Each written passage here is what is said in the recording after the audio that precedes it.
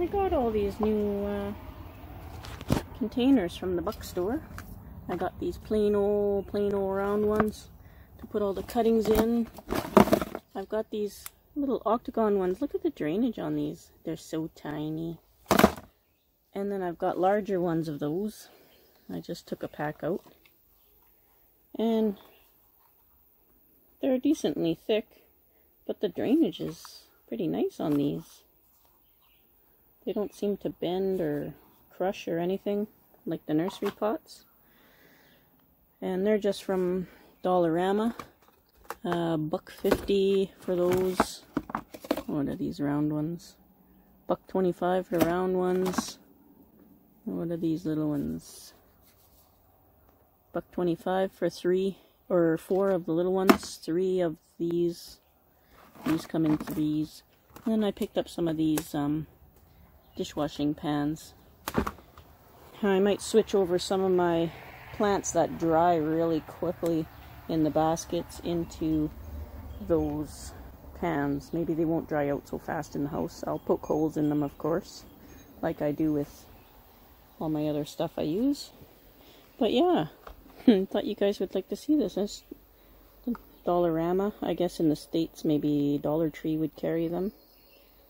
They're pretty nice little starter pots. But I'm going to put all my cuttings in them. I've got some stuff rooting here, but I've got all these cuttings. I'm going to keep a few, and then there'll be lots of giveaways. So I wanted some cheap pots to just be able to give stuff away with. And nursery pots are actually more expensive than these now, which is weird. But I do have some lying around that I'll use up.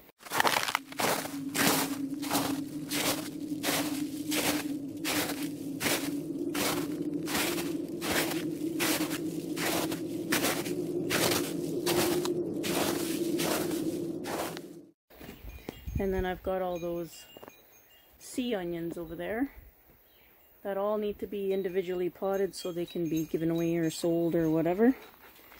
And I've still got my big one I just brought outside today. It definitely needs a trim up. Oop. My big one. I need to get all the babies out of here. There's a whole bunch of babies. These guys here get pregnant and they'll birth babies. Here's one here. See? Oh, it's already rooting even. But there's little babies here and it's pregnant belly. It's gonna have another one here, and yep, and there's little babies all over the place. Oops. There's a baby. There's that baby. Yep, sea onion. Pretty neat plant, and it's medicinal. You cut a piece of this leaf off, and it's got like a coating on each side. So on one side, you peel off this coating on the leaf, and then you mush up the leaf a little bit to get it kind of gooey, all the stuff that's between the coating. And then if you've got a cut that's infected or something you don't want to scar, you lay that chunk of leaf down on top of you, just on top of wherever your cut or infection is. You put a band-aid over it and you go to bed, and in the morning it'll be all dried up and just stuck to you like a piece of tape.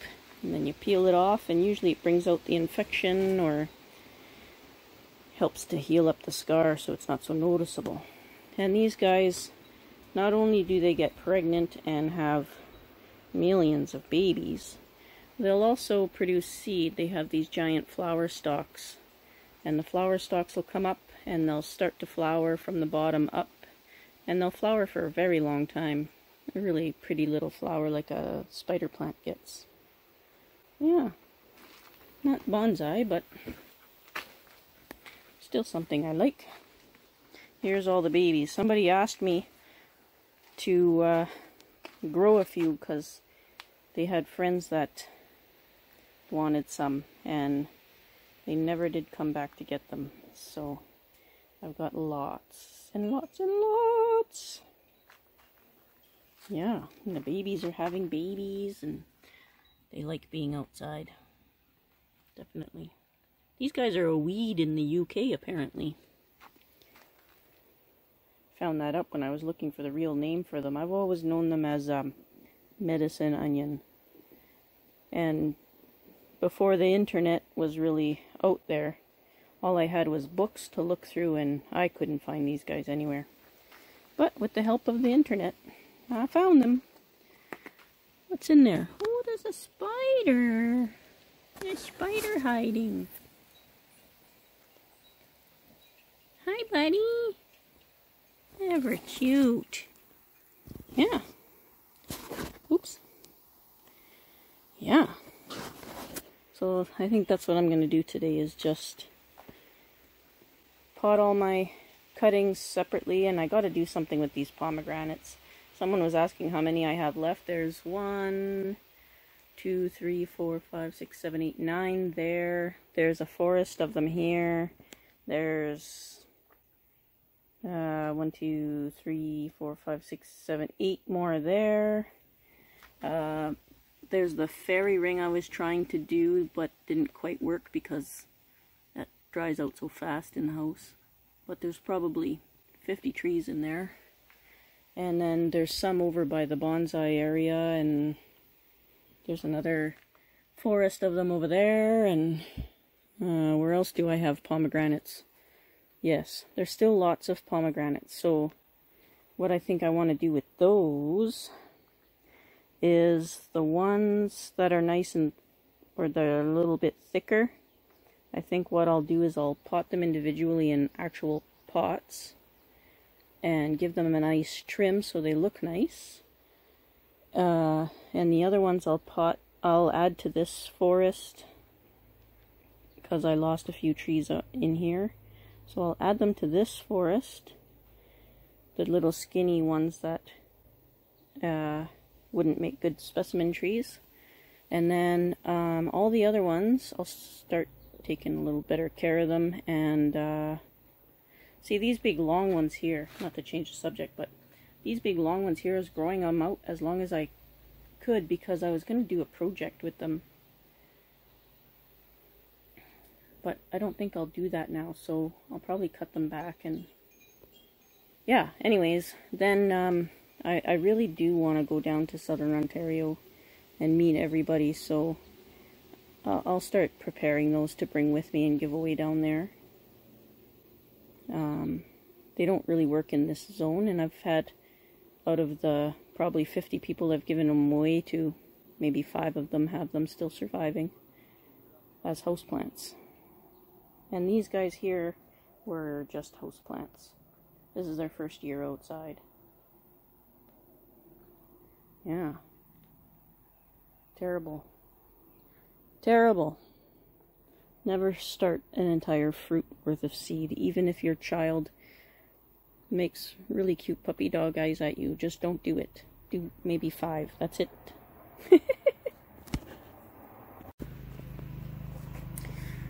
Today you'll be hearing lots of lawn work in the background. Seems to be one of those nice days for lawn work. And chainsawing by the sounds of it. So yesterday at work we were digging up another section of the gravel pit, and there were tons and tons of these jack pines. I should look up the actual name of them, but I grabbed 2 just for the sake of grabbing some, and since they were being pulled out of the ground and obviously we're not going to survive anyways, I figured it won't hurt. So I'm going to pot these up, and they're really flexible, if I can get them over, but they're super flexible. So I was thinking of doing something like Patricia in the bonsai balcony does with all her Cheerios. I'll do some loop-de-loops with these ones. and just see what happens. But for now, they need to be potted up and see if they survive first. Yeah. My first ficus, it's a Ficus benjamina. Every year I bring it outside. It usually loses all its winter leaves, although a couple have stayed on. And it buds out like this, like crazy, and then it sits here dormant just like this all summer long. It doesn't grow at all out here. Oh, getting some crooked leaves, I'm not sure why. Throw some fertilizer in there maybe. Anyway, I was wondering why it does that. Oops. Come on, clear up. There we go. It's almost completely healed. Pretty cool, eh? But yeah, it does this every year. I've brought it outside a few years so since I've had it. Doesn't grow at all out here. And then when I bring it back into the house, not even a week later, it'll have a huge flush of growth like crazy. But it never grows outside. Never. I've always wondered why. My other ones are the same thing. The ones that are in my tarp shelter here, they don't get as much sunlight, so they didn't lose their indoor leaves. So they still have their winter leaves, but there's no new growth. There's these little tiny buds that grow. If I trim it, they'll bud out a whole bunch of these little tiny buds, but then they'll just stop. They just won't grow at all. This one I cut in the last video, and you'll see it'll flush out with a whole bunch of little tiny buds like this, but then it'll just wait. It'll just stay there. Sorry, mosquito.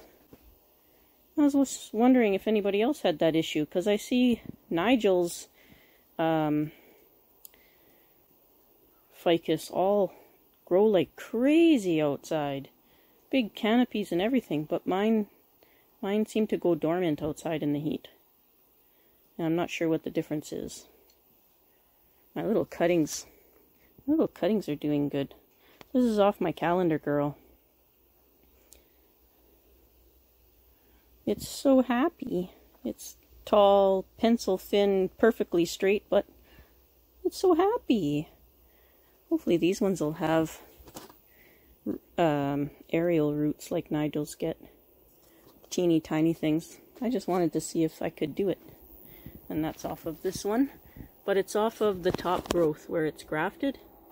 And I'm not sure if it's the same tree or a different type of tree or why they would need to graft, but they did.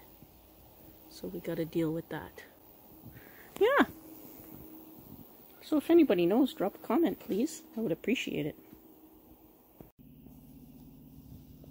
One of the neighborhood troublemakers. Always getting into everything. Good thing they're cute.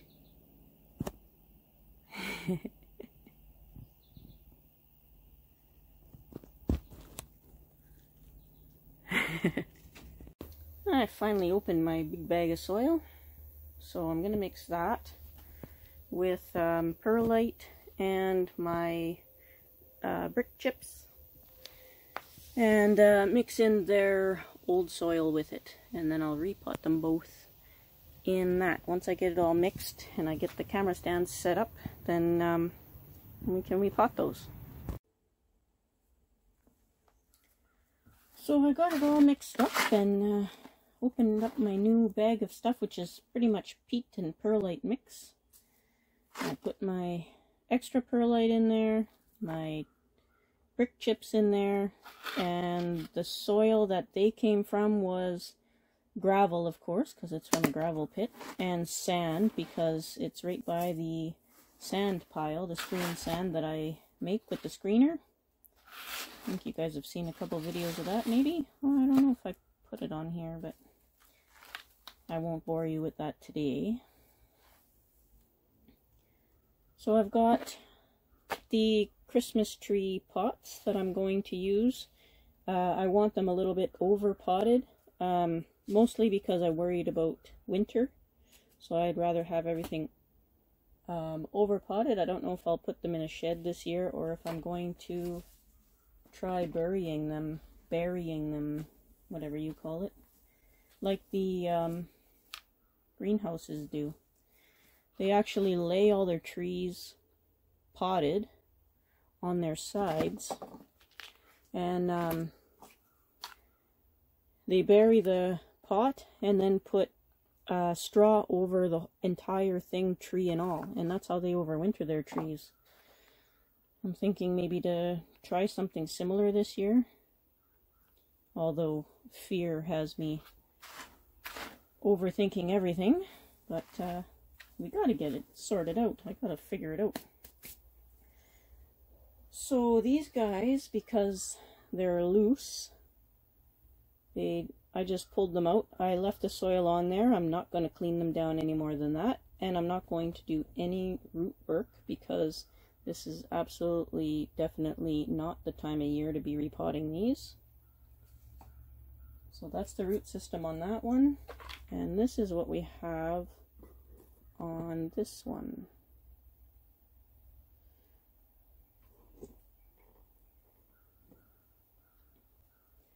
And of course it's because they were kind of half dug out by a machine and kind of left laying there, so it is what it is. We got what we got, so we're gonna work with it. Yeah, it's one long root, but we're going to leave it anyway. So what I'm going to do, I'm just going to move some of this soil over here. Put this pot right in the middle. And actually I should probably move you guys up. Let me see here.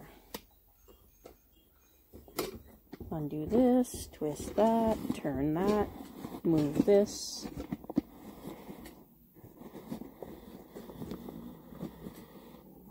Oh, too high. Doo-dee-doo-dee-doo. There we go. Now you guys can see in there.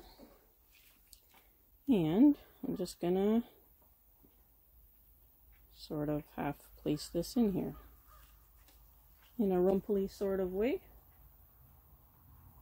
and I'll be right back. Alright, I'm back.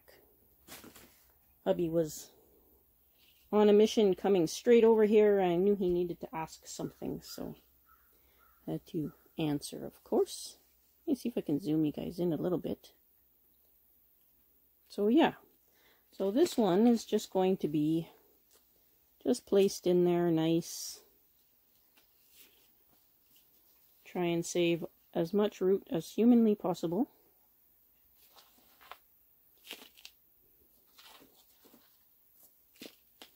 I buried my foot in dirt there, but that's okay. So if there was any mycorrhiza or anything like that, it'll be in the original soil. So the original soil that they came with is mixed into all this new soil with extra drainage and all that kind of stuff all happening in there. Added, I mean.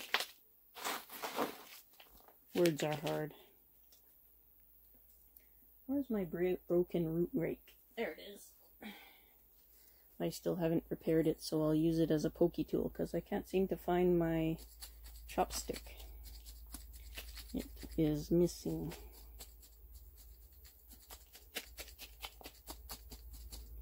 So I'm pulling it up at the same time as I'm pushing down on the soil, just pushing it up a little bit.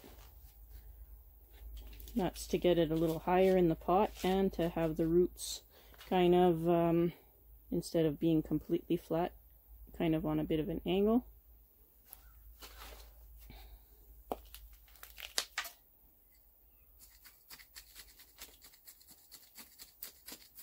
Get all the air pockets out of there.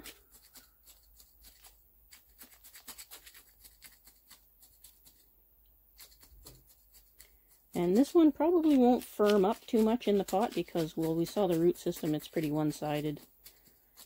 So I don't expect it to really firm up too much. So I probably won't do any work to this one right away. I'll probably let it root. Well, I probably will on both. Or who knows? I might just go ahead and attack everything and see what happens. And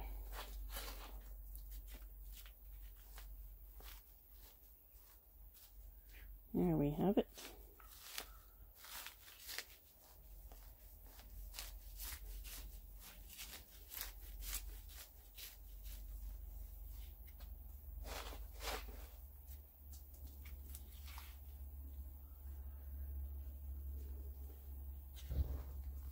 I don't know where the ground level actually was in this because they were pretty much already like dug up by the time I got to them. We'll say it's there. We'll go with that.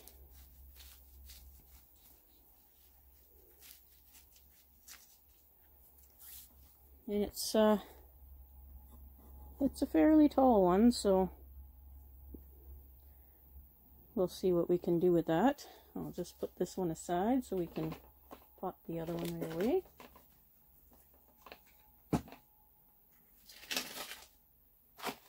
Same thing. Clear the soil out of the way here.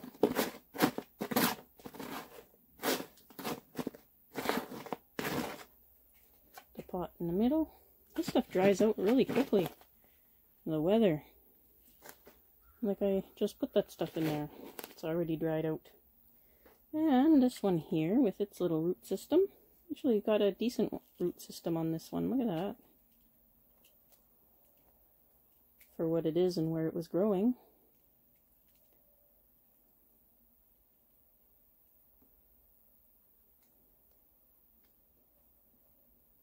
I don't want to do too much to the root system. I'm just trying to figure out what this weird looking thing here is, but looks like it's a fused root. Bring you guys in again.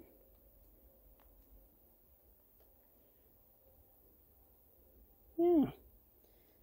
So this one, since it's got a root system that goes on both sides properly, we'll do the mound in the middle thing.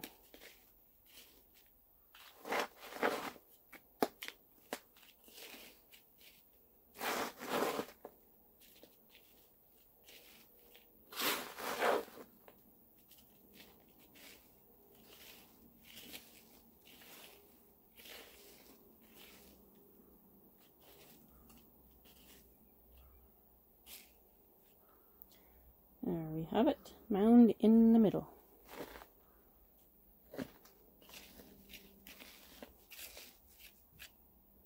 And then we'll place the roots over it best we can. Trying to keep everything untangled.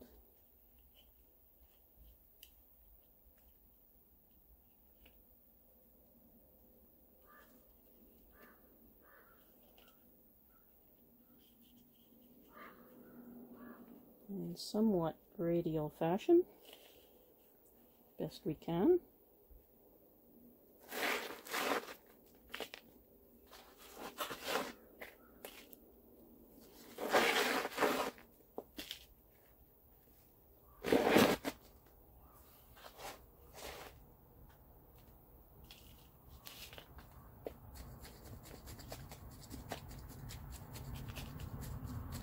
And the same thing with this one.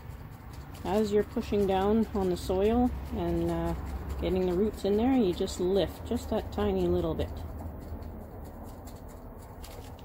And that'll have the roots a bit more natural.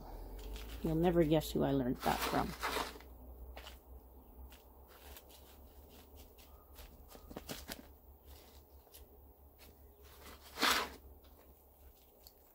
And this one's got a neat little bend right at the soil there. And again, I don't know what the actual soil height was for these ones.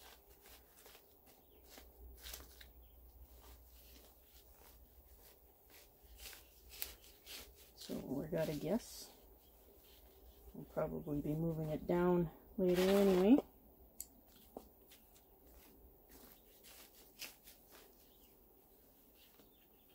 And be like Tom. Fire those fingers in there. Don't be afraid.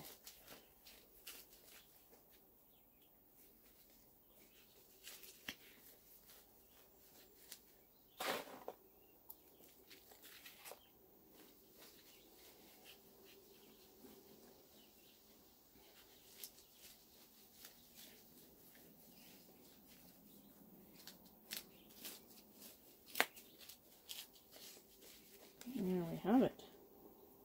Nice and pretty stable in there. And this one too. Decently tall. Smaller than the other one, but still decently tall. And this one's going to be pretty bendy. So I don't know. I might bend these guys up.